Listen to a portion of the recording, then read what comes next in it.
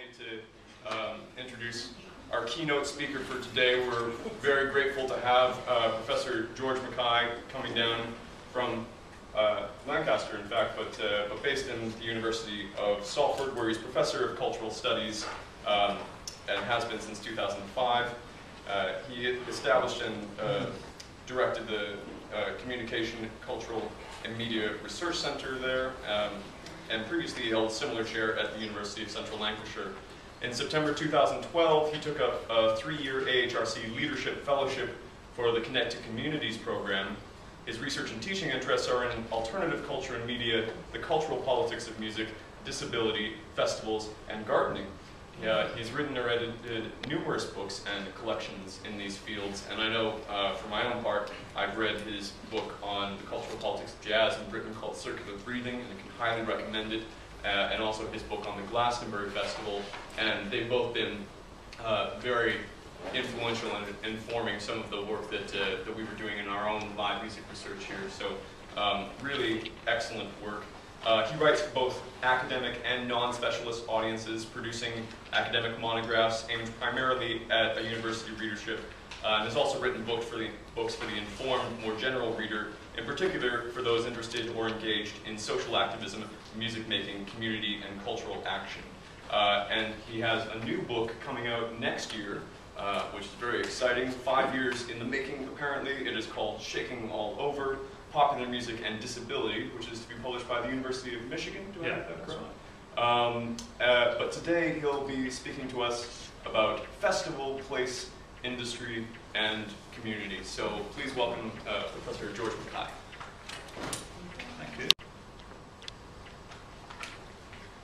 Anyway, all I did, right, was go through some of my shelves, the last few days. God, why did I need to do that? And I say, and then, but also I found a few old photos. This one on the left here is me. My first festival was in Reading in 1977, and then the one, but we didn't have cameras then. And the one on the left is me in 1987 at the Lake East Anglian Fair. The one below that is researching Glastonbury in 1999, when I wrote. I went there to write this book about. You can get it for about £2. It remained a shop, but still all right. And then the third one was me as I was a professor in residence at Kendal Calling, which is a kind of boutique festival up in the Lake District. Last year, I think last summer. They said, we'd love you to come and we'll put you in the spoken word tent and you can do some lectures. And when I got, I said, yeah, that sounds fun. And then when I got to the spoken word tent, it was actually the comedy tent.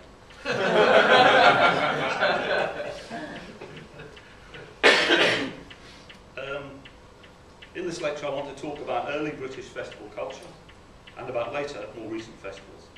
And there is a slight sort of jazzy influence in what I'm doing, because that's where a lot of my research interests come from. I've looked at the relationship between jazz and social movements in Britain, and I was very interested in the way in which marching bands were used in the campaign for nuclear disarmament and Aldermaston marches from the 1950s on. You had this sort of American marching military soundtrack to this peaceful, in some ways, anti-American movement, and I wanted to explore the tensions between those.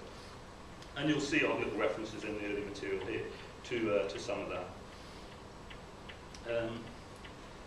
I'm also involved in an EU, which one? I don't know. Well, anyway, one of the EU projects, and it's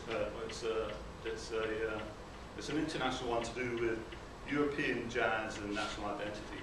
And anyway, we have our final conference, big international conference. We've got about 90 papers so far. Next April, and it's on jazz cultures, I think, Europe and jazz cultures. So if anyone is interested in those fields, either come or submit a paper. It might be a bit late for the paper, but if you send something to me, I'm sure we can find a way of putting it in there, because we haven't met to sort out the panels yet. And that will take place at Salford, which for anyone who was at the Aspen conference about 2 months ago, you will know that it's a dynamic, fab and successful conference venue, much like this. Okay.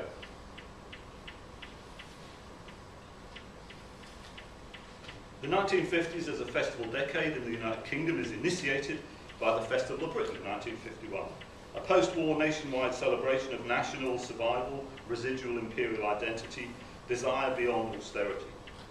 But with the youthful explosion of popular music, from trad jazz to the folk revival to rock and roll, as well as the establishment of the pop singles charts based on record sales from 1952 on, I've been interested in tracing the development of an alternative festival practice. What I haven't given much thought, though, here to date, which is important for transatlantic live music exchange, is the end of the Musicians Union, American Federation of Musicians, ban on mutual exchange of musicians in the mid-1950s. I didn't really think of that until I was thinking about live music and exchange, so there's an area for me to go and do a bit more work on, or even better, to find that someone's already done it, and then just read theirs. I'm interested in contributing to our understanding of the relation between popular music, festival and activism by focusing on an important area in festival history of Britain, which can, what can arguably be seen as its originary decade, the 1950s.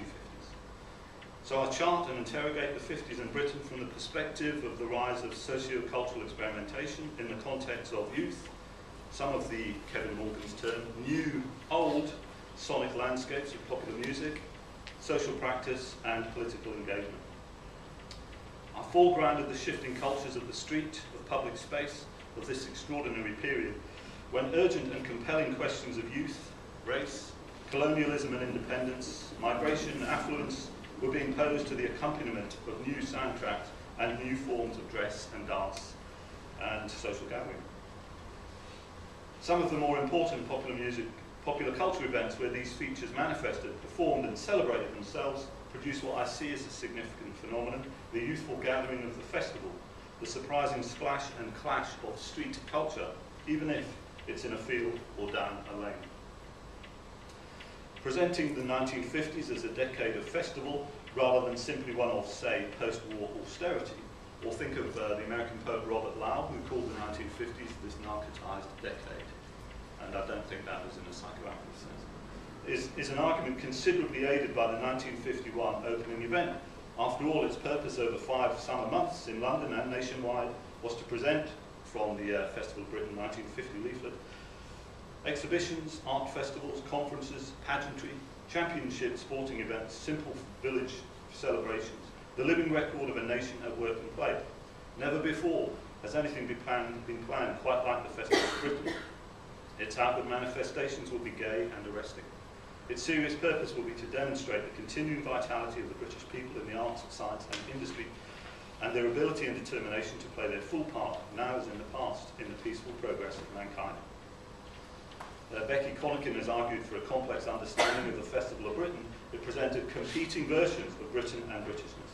It was a government strategy to increase foreign tourism. It was a Labour extravaganza with a social democratic agenda. So, as here, some of the significant music festival events in both city and country from the 50s are the Sidmouth Folks Festival from 1955 on, Soho Fair, 55, I think, to 57 or 58, 3 years in London. This is the first time, I did a lot of work on Collier and the Omega Brass Band, and they were the first kind of marching uniform brass band in Britain to do the whole New Orleans thing. Collier had recently been in New Orleans as a merchant sailor. In fact, at the same time as Collier was in New Orleans, Edward Lord Montague, as a young man, was in New Orleans too. We'll come back to him. This is Soho Fair, 58. According to Jeff Nuttall in Bomb Culture, which is one of the best books about the period, you know, he described Soho Fair as a carnival of the ravers, so good it had to be banned. Stop. And here is Nuttall. Nuttall is the guy in the pale trousers playing the cornet behind the dour Scottish guy in the kilt, who was called Jock, of course. And to Nuttall's right, with the whippet or the greyhound, are the Alberts, for anyone who's interested in that kind of period.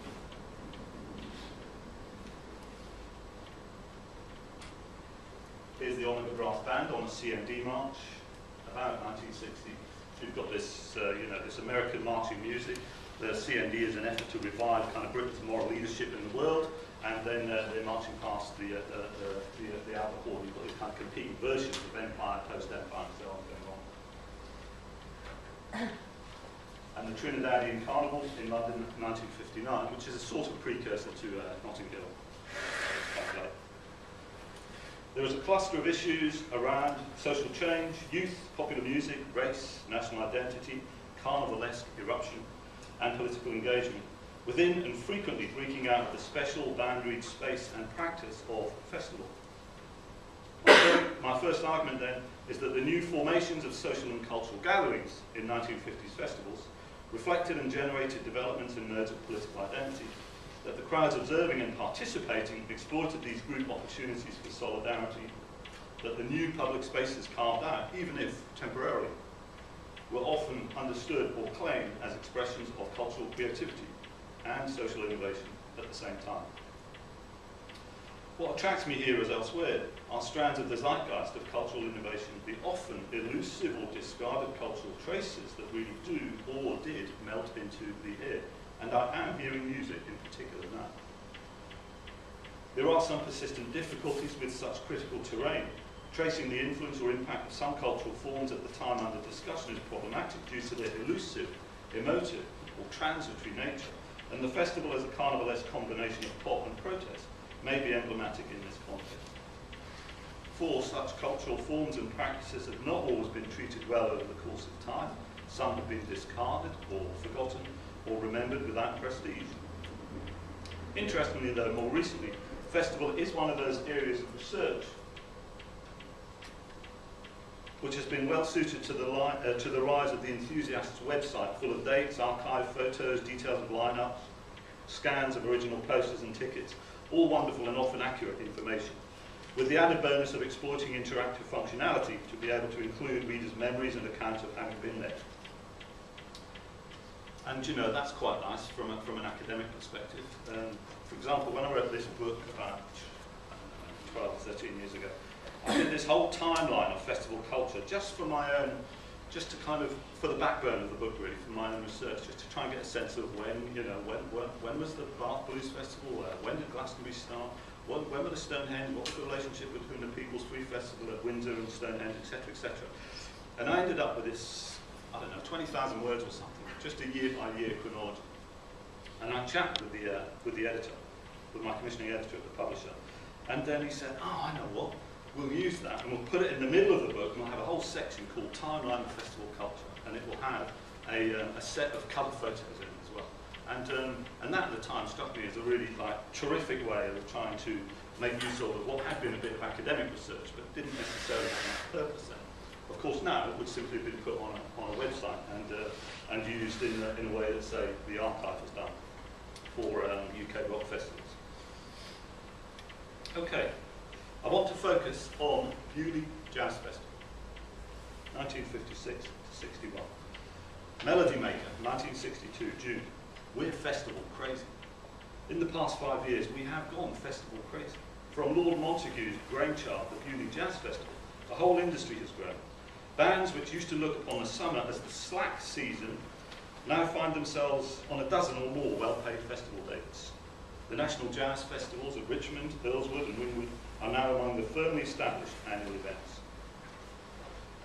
In Jeremy Sanford's view in the first book to chronicle the British pop festival movement, Tomorrow's People, from 1974, as Beaulieu developed, it was the 1958 event that was the first British festival proper, a 2-day event that attracted 4,000 people. And here are some Beaulieu festival goers in 1961. They look pretty good, I think. So you can see that the girl on the right, who also figures in the one on the left, has a little CND badge. There was a lot of crossover between Aldermaston and Beaulieu. You go to Aldermaston at Easter, and then Beaulieu in July and August. And see the same bands. For Mick Farron, self-styled British White Panther, less kindly also called a one-man tribe, alternative press journalist, leader of the free festival band The Deviants, and organiser, if that's not too strong a term, of the 1970 Fun City PHUN festival. The scarcely plausible figure of Acker-Bilk during the trad craze could be ignored because, although trad was nowhere near as solid as Elvis or Jerry Lee or Little Richard, it did at least bop along in a jolly manner. You could get drunk on cider and nobody got uptight, although the older patrons did refer to the teenage invaders as ravers. This was all, he continues, the group was looking for, It was a collective title, it defined them, and they could at last rejoice in a separate identity. Beaulieu subculture was indeed eccentric. A group of 15 teenage boys from Worthing called themselves the Barbarians. They wore caveman gear, fur loincloths, presumably cut from old fur coats, and they carried wooden clubs. One girl's long white shirt had on her back painted, "Idiots of the world, unite." And many other fans had slogan clothes. A movie-turned newsreel of one festival shows how, as the newsreader says, fans forget the conventional life and act like crazy. On the other hand, the Daily Mail, we'll come back to that august publication, saw in raver an ugly new word for an ugly new menace. Melody Maker, keen to puff Beaulieu because of its own organisational links with it, media, music, festival crossover, identified some of its retro appeal in 1958 in its description of the festival as the blending of the music of today with memories of centuries gone by. Beaulieu was organised by the young heir to the Beaulieu estate, Edward Lord Montagu. Montagu, bisexual, newly married, not that long out of prison for homosexuality following a cause célèbre trial. Police drive against homosexual acts in 1953-54 led to a number of trials and convictions. Writing in The Independent in 1999, Philip Hall called the Montagu case the highest profile gay trial since Oscar Wilde's. It was a sensation. He comes out of prison and he starts a jazz festival where everyone, right? They come to it, they listen to music, they dance around, they drink cider, they smoke marijuana, and they fucking and this is Montagu. Got long out of prison. There's got to be something. I asked him about that. He didn't really want to talk too much about it. I didn't put it in those terms. I mean, he's just a peer of the realm, you know. Okay, Montagu would have to be flexible if he was to survive and prosper. He had just come, you know, he was the young heir. He'd just come into the estate. If he was to survive and prosper through the partial collapse of the upper class and what McKibben calls the relative decline of the significance of landed wealth, and the increasing diversity of wealth. Montagu saw those twin icons of transatlantic modernity, jazz and motor cars, the Beaulieu Motor Museum, established first by his father and expanded greatly by Montagu himself, as the means of diversification to protect his privileged patch and parcel of England, his 8,000 acres. As noted, Montagu's motivation was to exploit a personal taste, a love of music, in his case jazz, as part of the diversification of the commercial portfolio of the estate. Not so very different from what the Sunset farmer Michael Eavis would do on his then very small patch of land at Worthy Farm in 1970, agricultural diversification. More interestingly, perhaps, we can see Montagu as the upper-class innovator of exploiting his land and the touristic attraction of the stately home for the energetically clashing mass cultural event of the pop festival. Think also here of the Festival of the Flower Children at Woburn Abbey in 1967.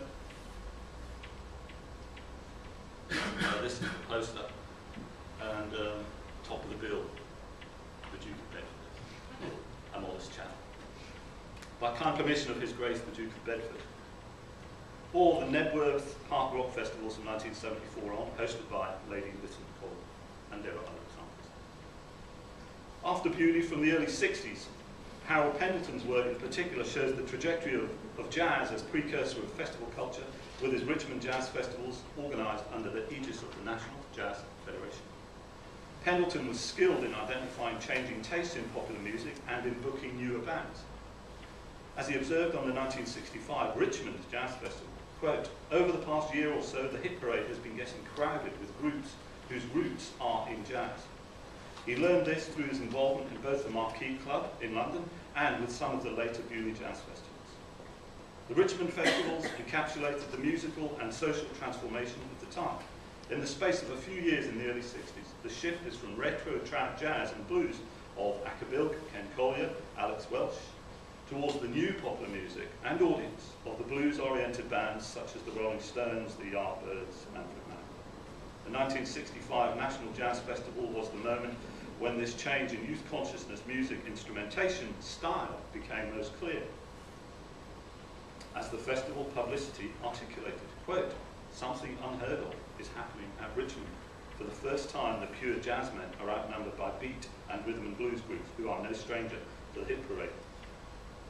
The festival is something of a teenager's ascot, the only social occasion on a national scale when they can try out new clothes. Pete Townsend of The Who saw weaknesses in this shift from jazz to rock, even though he was a prime mover in it and beneficiary of it. Quote from Townsend, "Something happened between the trad age and rock. In the trad age, there were great people doing great things, founding CMD or Amnesty International, and trying to mobilise young people. But then the whole subject of politics and the power of the individual to effect change was buried under this tidal wave of rock." The events at Richmond would feature most of the familiar elements of festival culture for both its proponents and opponents, as outlined by Michael Clarke in his 1982 book, The Politics of Pop Festivals, which is probably the most important book, I think, about the pop festival culture from an academic perspective. Long out of print, if you can get a copy, or a photocopy, it's essential. According to Clarke, the invasion of large numbers of young people into the pleasanter parts of the countryside for a weekend or a week in the summer, to camp in the open, listen to music, usually loud, sometimes to consume drugs, and in the context of the espousal of overtly bohemian values involving attitudes to property and sexuality, for example, that are at gross variance with those of the local population, is inevitably a strong base for opposition. I would emphasise, though, that the majority of these common features were inherited from Beaulieu, expected by audiences as a result of their experiences at or their mediated images of Beaulieu. Christopher Booker's claim in the Sunday Telegraph in 1961 that the prospect for the promoters of jazz festivals during the sober 60s seemed happily cool was only partly correct. Jazz festivals did indeed wane, but the decade was hardly to be characterised or mythicised by sobriety. And festivals were to become a central form of social expression and gathering, both in the 60s and, arguably, succeeding decades even more so.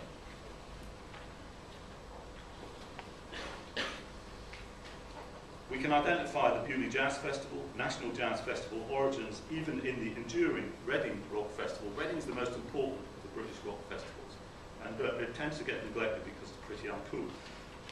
But it's been there for the longest, and it can trace its trajectory, its historical kind of progress back the first as well.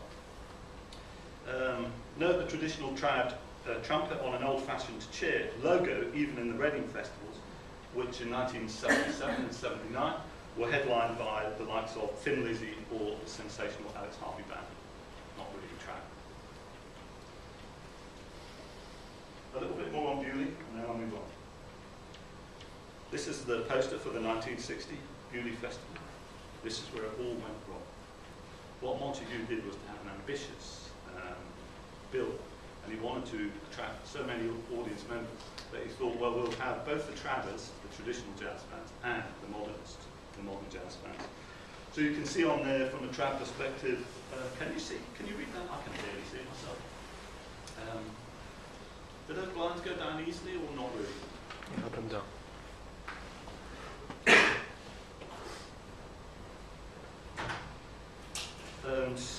There's kind of George Melly, Alex Welsh, Roy Forbes, and Mick Mulligan, Ackerbill from the trad end, and then there's Joe Harriott, Johnny Dangworth, Tubby Harris from the modern end, and they're all due to play at the festival.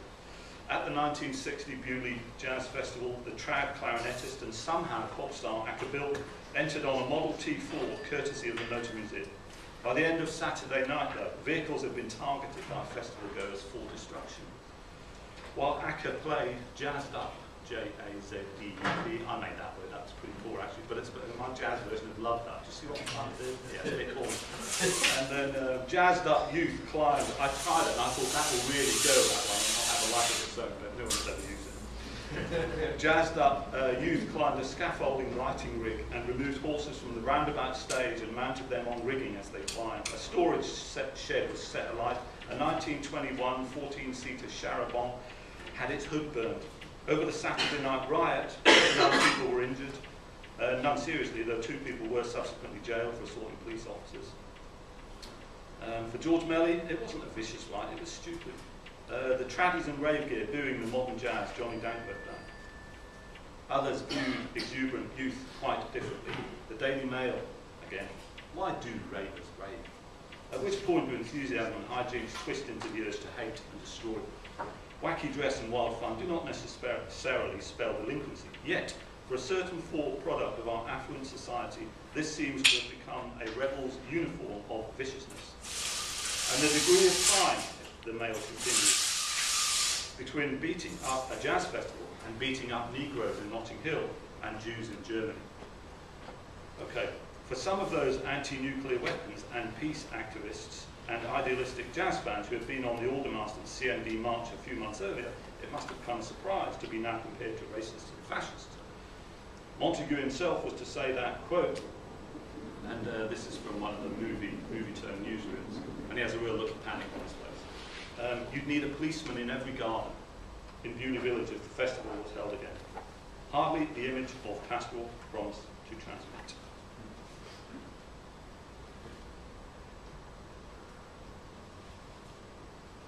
The Beatnik Beat-Up, as it was headlined in one newspaper, was reported in the Commonwealth and World Press. South Africa, the United States, Argentina, Gibraltar, Australia, Kenya, Canada, Italy, Germany, France, all reported it hugely. The combination of aristocracy and jazz madness was an outstanding popular story of English eccentricity run literally riot. The Battle of Beaulieu was in part a symptom of jazz purists' involvement in their particular form. Subcultural tensions between traditional jazz fans and modernists were evident. The favoured slogan of Tradders was, "Go home, dirty bopper." And it's just such a great thing that introduced on a banner at Birmingham Town Hall in 1959 or 60 when Bruce Turner, saxophonist, dared to play with Humphrey Lytton, and Lytton was more of a Travler and Turner was more of a modernist, and they knew he was going to play with fans, so they painted this band and they hung out when he did his first solo, "Go home, dirty bopper."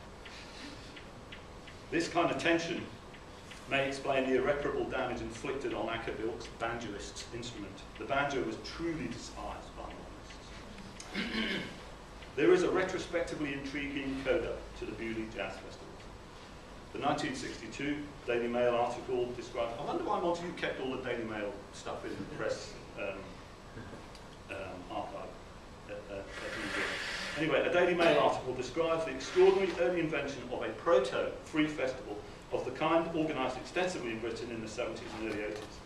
This indicates the distance between festival goers and festival organisers and the increasing autonomy of Carnival. Quote from the Mail.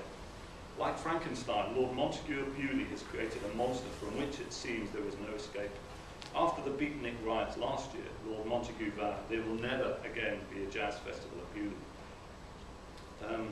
But last night he told me that he has had to appeal to the police for protection from the jazz beatniks, who threatened to descend on the picturesque Hampshire village again. Thousands of leaflets have been distributed in Chelsea, exhorting the trads and moderns to turn up in force in August for a free rave to the bitter end. Their leaflets, signed by one Pete the Brolly, said, "If you can play any musical instrument, please bring it with you and help make a successful weekend for everyone. Spread the news and rave on." The uncertainty of this putative Beaulieu Free Festival's countercultural or subcultural construction should not detract from its importance as an early manifestation of more radical DIY youth culture, or at least its desire. It also provides evidence of the emotional and social investment the audiences at Beaulieu developed in making the festival their own over the years that it ran, even to the extent of claiming it as their own autonomous event.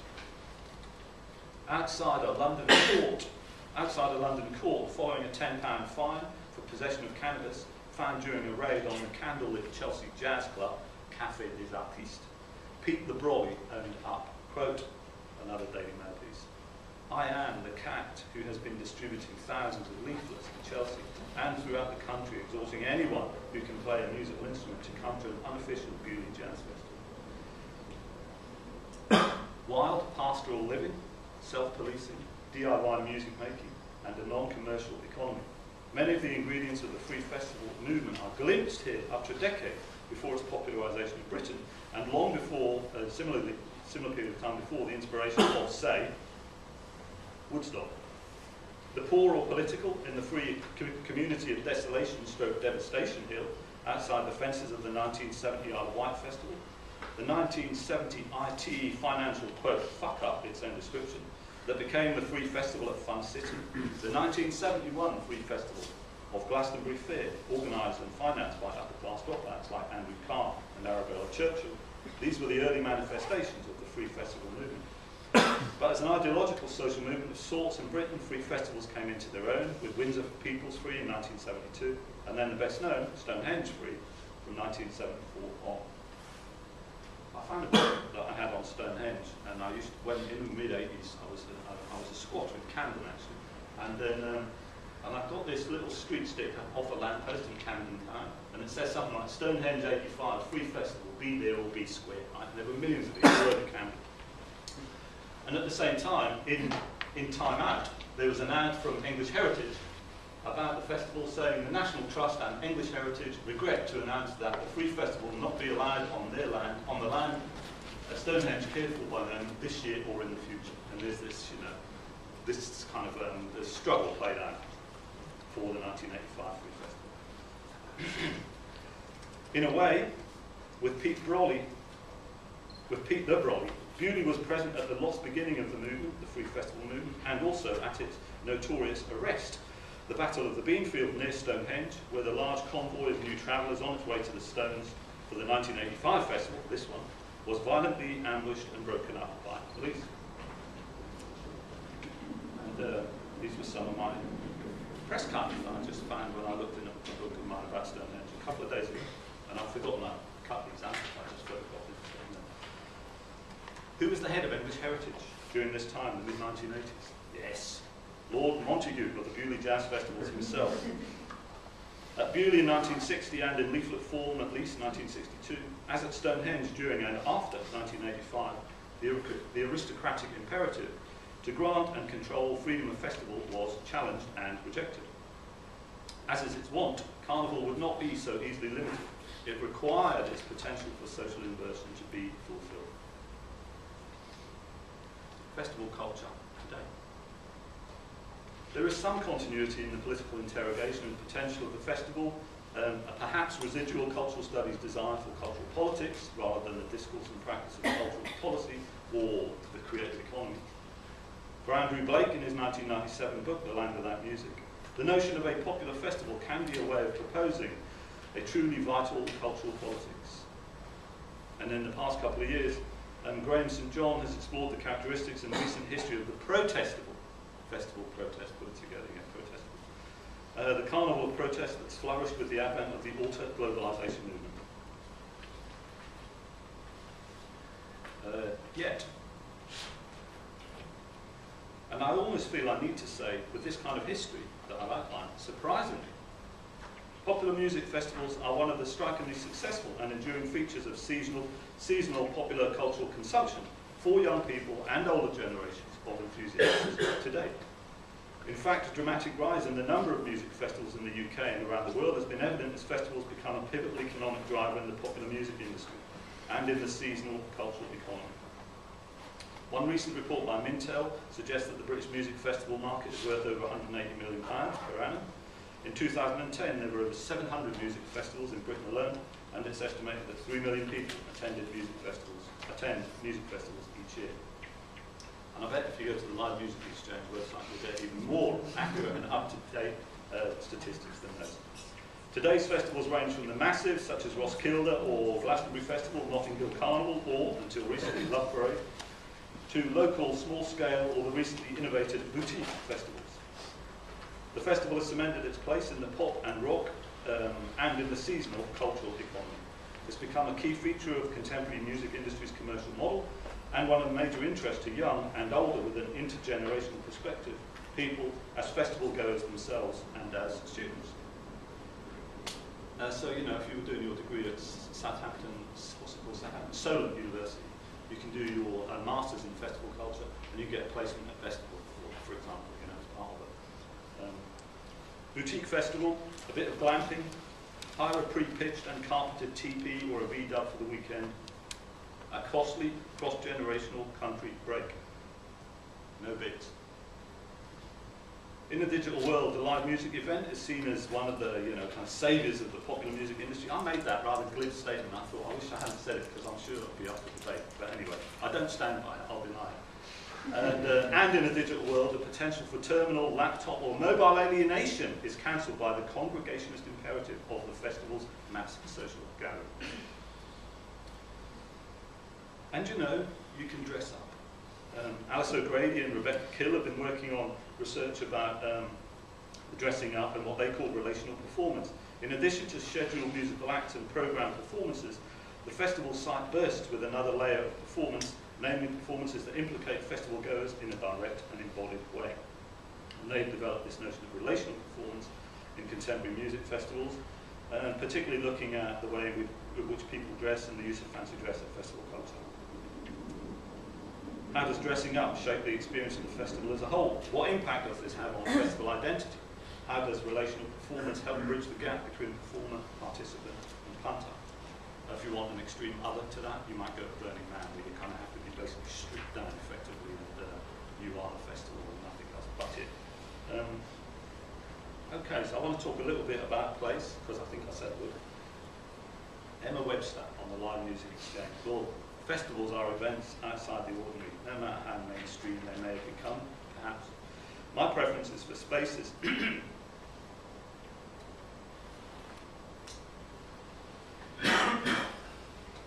My preference, says Emma, is for spaces that evoke wonder and delight, like circuses or fun fairs, rather than having the feel of a car boot so. But hey, me too. This involves colourful stripy tents, flags and banners on poles, and by encouraging fancy dress among the festival goers.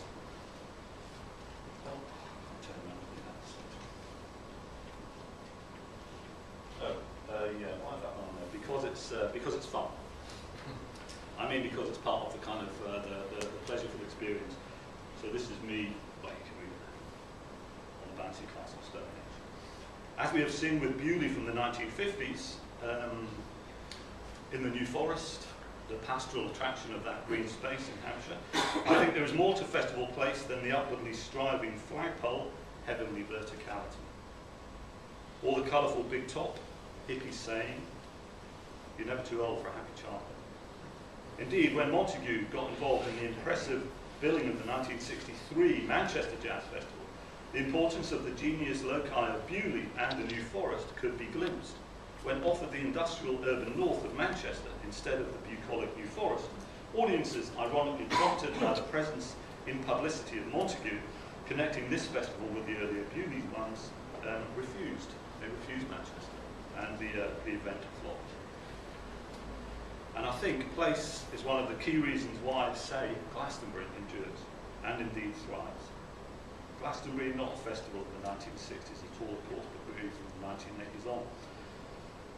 I.e. Glastonbury is a product of Thatcherism. It's the genius loci, the spirit of the place that attracts or resonates. The early 20th century occultist, yeah, right, okay. I get a little bit, sort of, it takes me back to Stonehenge and the Stone Circus in 1984 in Free Festival. There was all the drums and the horses and the thousands of people all around. And then Sid Rawls, the self-styled king of the hippies, he was going around with a beer mug with some Stonehenge mud in it and blessing everyone, you see. Well, I was an hardcore and hardcore punk at the time, but nonetheless, I've always been glad that Sid Rawls blessed me at Stonehenge in 1984 within the Stones. Right, so here we go. It's the genius loci, the spirit of the place, that attracts or resonates. The early 20th century occultist, writer, and ethical vegetarian, Dion Fortune, centred most of her energies around Glastonbury, and was responsible for coining the phrase Avalonians to describe the collection of like-minded souls, eccentrics, believers who congregated there looking for spiritual fulfillment. From Arimathea, and where was that, to Arthur and Avalon, what was it Fortune said of Glastonbury? The veil is thin here. You can see through the other side.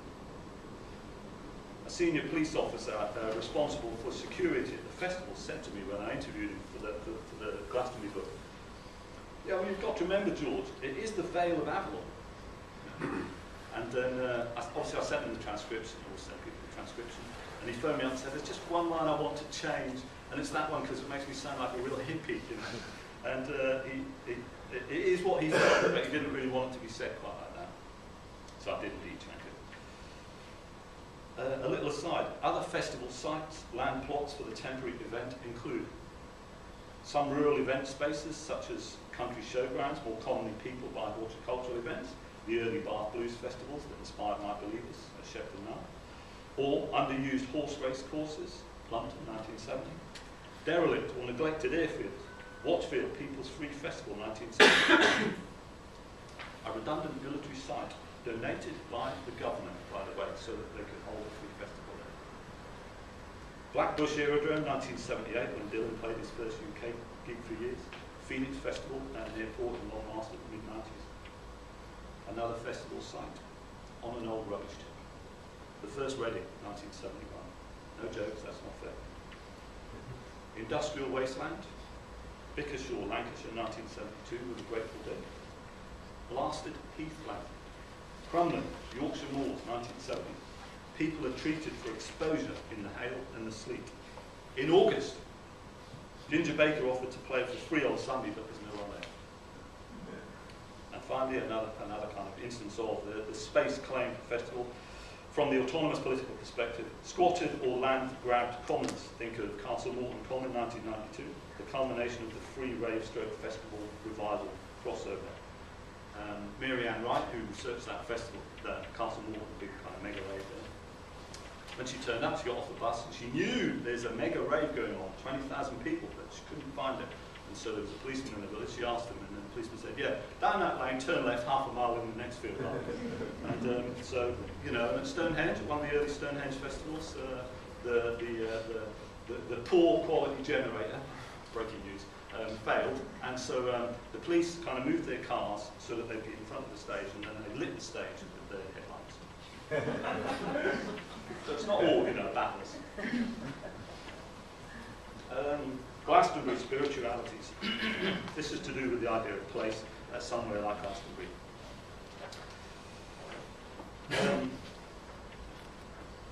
Yeah, landscape and landscape interventions at somewhere like, okay, so this guy, I was up Glastonbury tour a couple of years ago, and then he was just sitting there confirming the space, confirming the cliche, if you like, the stereotype of it. He was meditating on the tour.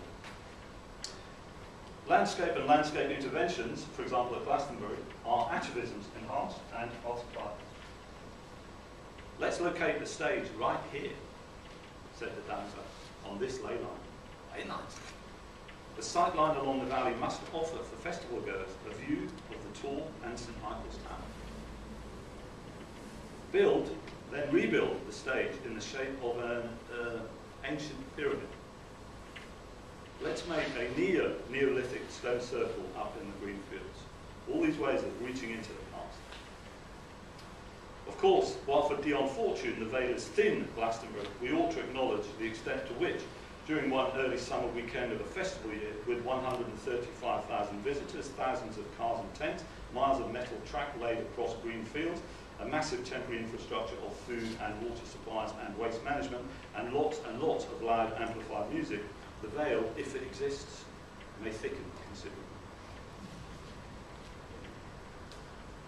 The turn against the festival. This is me moving towards the end. And to think of the banal, the repetitive at pop festivals. And yet, even here, you know, it's the same thing year in, year out. Even here, I was talking with Chris Anderton, who's doing a chapter in the book on editing called Carnivalising Pop, which is about festival culture. And he wanted to look at the repetitive, but he talks about cyclical reperformance of the unique, and that seemed to me a rather rosy version of things, you know, and that we could do something more critical. And I wonder there if what we're lacking really in academia is a more critical interrogation of the limits. You know, why don't we have academics saying, Jesus, they're bad, these festivals, what a load of crap, you know, and so on, and then to critique and theorise that. The over-commercialised. Andrew Bengui Howell and others from then ESRC project at Bath have explored the recent growth and popularity of music festivals and their position as a profit stream for multinational corporations. And they plucked from one of the Live Nations documents this notion of the monetized pipe. And they've done some work on the monetized pipe, which is basically you put all the events in one end of the pipe and then money comes out the other end. And yeah, who wouldn't like one of those? But I mean, a phrase taken from Live Nation. Major music festivals are increasingly branded events with substantial levels of commercial involvement and relatively managed and regulated forms of consumption on offer. They chart that, but they're also interested in the extent to which the continuing popularity of the major music festival as recession begins to bite. And what they've done is that these colleagues, researchers from Bath, have picked up Dave Lang's kind of argument about the apparent dichotomy between carnival and commerce, and they explore the complex relationship between commerce and carnival and the range of impacts that corporatisation has had from the perspective of participants. In their conclusion, commerce and carnival are not necessarily oppositional, but intersect, such that commerce tends to shape the space in which the experience of festival can be commodified and consumed. You go all the way back in festival culture. Back to Montague. Why did he do it? Because he wanted to raise money to preserve this estate. Why did we have the Isle of Wight? Because they wanted to raise money for the municipal swimming pool. I looked at a company called Orange Dot, a London-based creative agency with, this is important, they tell us this on the website, a satellite office in New York. Art, music, culture, advertising. Orange Dot are involved with festival culture today and recognise and seek to exploit the cultural crossover. Yeah, even Orange Dot recognise there's something special, different about the festival, something that is easily losable. And who would be bold here and say even transcendent? No, me here. You can read that one.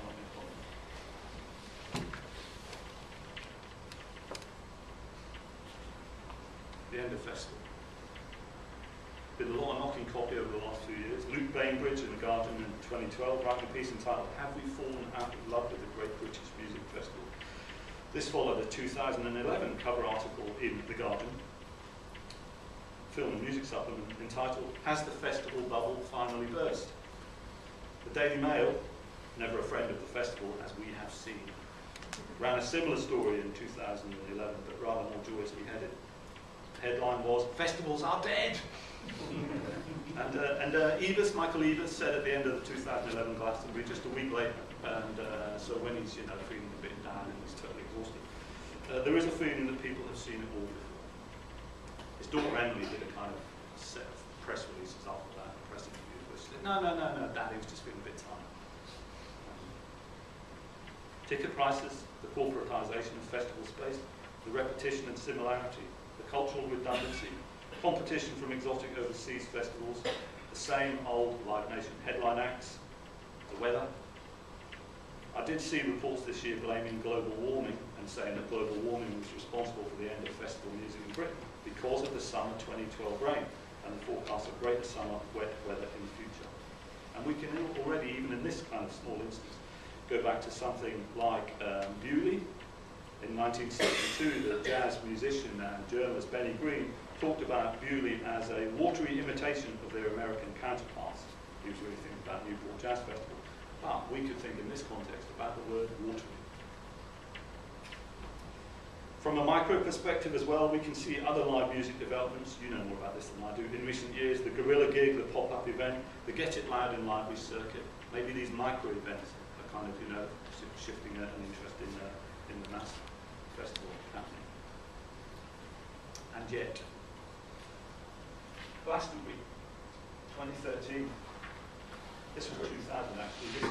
There's a sunrise, and the other image is a teepee circle up on the green fields. I took that photo when I was there, and I love the fact there was a kind of village green circle of residences, a circling behind that trees, and then above that the open skies. And it's that photo that made me start thinking about the festival as some kind of weird garden. And then as a result, I wrote this book, Radical Gardening, Politics, Idealism and Rebellion in the Garden. Right. Oh yeah, and the dedicatees in that book are Penny Rambo from Crass, and who was sort of partly responsible for the first Stonehenge Festival, and Andrew Carr, who was the organiser of the 1971, the legendary Glastonbury Fair. There's quite a lot of festival in that book. Okay, Glastonbury 2013. This is to counter a lamentable ending, i.e. an ending of the net.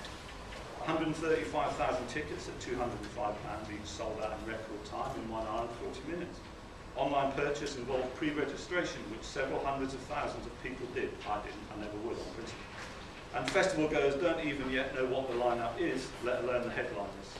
Can the festival, or this one at least, be such a special live music event that we buy into it without knowing what the live music is going to be?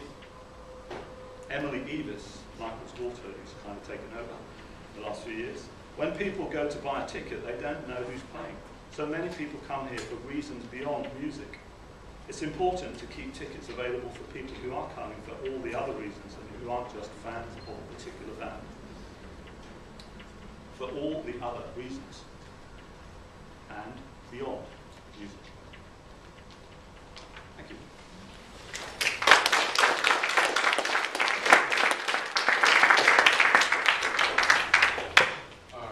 Thank you very much, George, for a great whirlwind overview of festival culture and its meaning in Britain. I think a really great way to kick off the day today. I'm sure we have some questions, so we'll open it up. Yes, one question. In your studies, is there anything researches and your knowledge, anything that's come about that shows you where festivals are? I mean, there wasn't any mention of Wales, for instance, in that.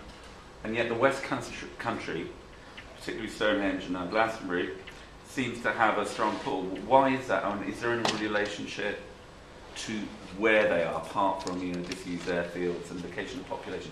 Why is the West Country so strong in festivals? Well, yeah, I mean, yes, okay. I think the West Country is stronger than, say, the North East because of this, partly because of this atavistic desire on the part of early festival organisers. They wanted a special magic place to hold the festival. And so that could have been Stonehenge, it could have been Glastonbury, anywhere with that sort of resonant space of ancient landscape and the possibility of tapping into something to give, and to both to give the festival a specialness and also to mark the place itself, so that the festival becomes a celebration of that landscape spot. Okay, so you could do it there. Why not then do it in the northeast of England, where there are similar, lots and lots of Neolithic landscapes and stuff like that? And well, because of the weather plays a part too. And so, there are those practical elements to it. I think they sort of fulfil that. The reason I mentioned the kind of half a dozen other areas was because I felt I was getting a little bit too focused on, hey, isn't Glastonbury great? I never went to Glastonbury. I went to Stonehenge, and I dismissed Glastonbury, as a kind of commercial event where all the safe people went, whereas I was more edgy, dangerous, And then, but of course, as I've matured, I found that actually Glastonbury is a fabulously interesting and intriguing event. And it's the one that everyone around the world knows about Britain, and it is. Look at the very fact that there's no Glastonbury this year. So what do? They extend the ley line further east, and they put a Mount Olympus and Glastonbury tour at the Olympic opening ceremony. That's a really fabulous gesture, I thought.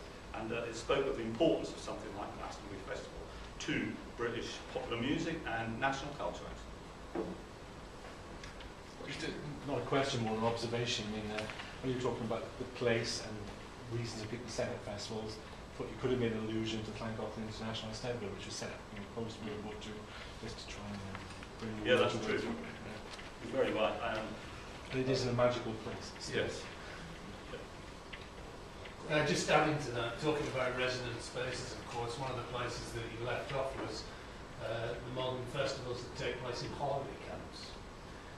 Butlins, Camp Sands, and Pontins, and this is quite a history actually. Yeah. It's not just, latterly, they've been going back to the Soul Weekenders for a long time.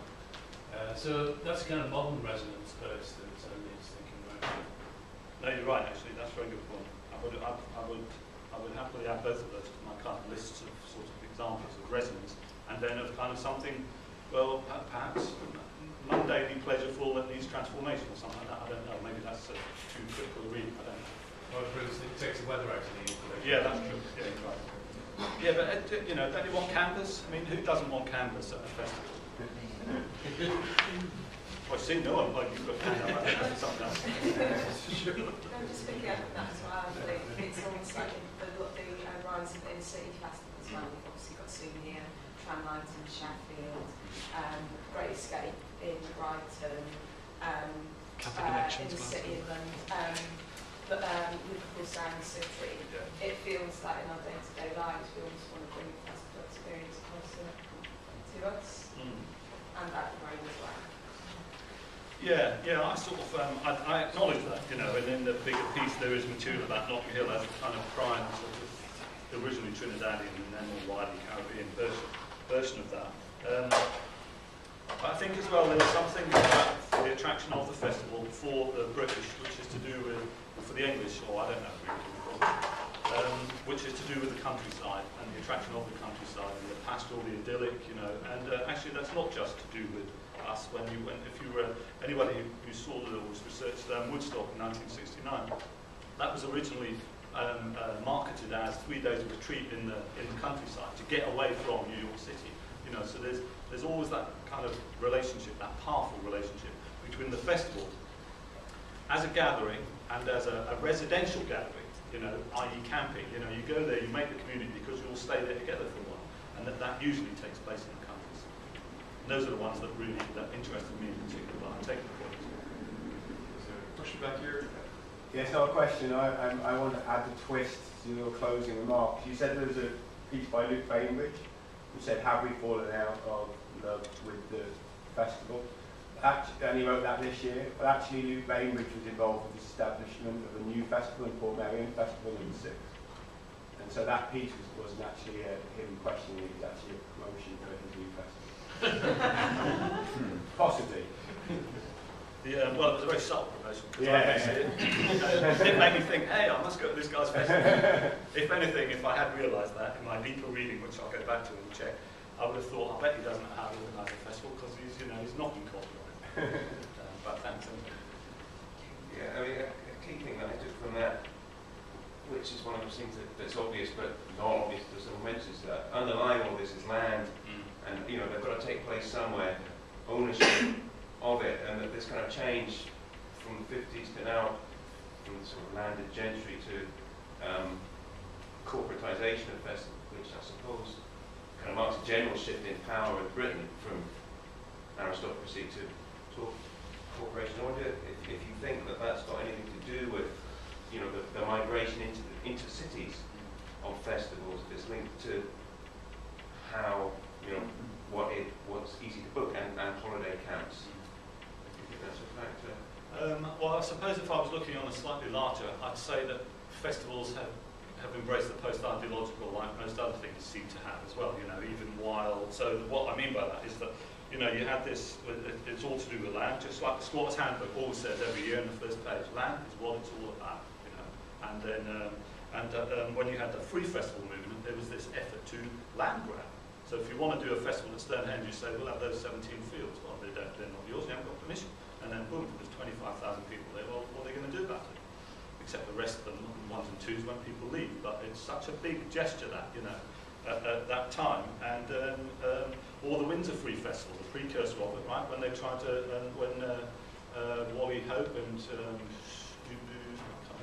Ubi Dwyer sent a letter to the Queen inviting her to the Windsor Festival, which was effectively in her back garden, you know.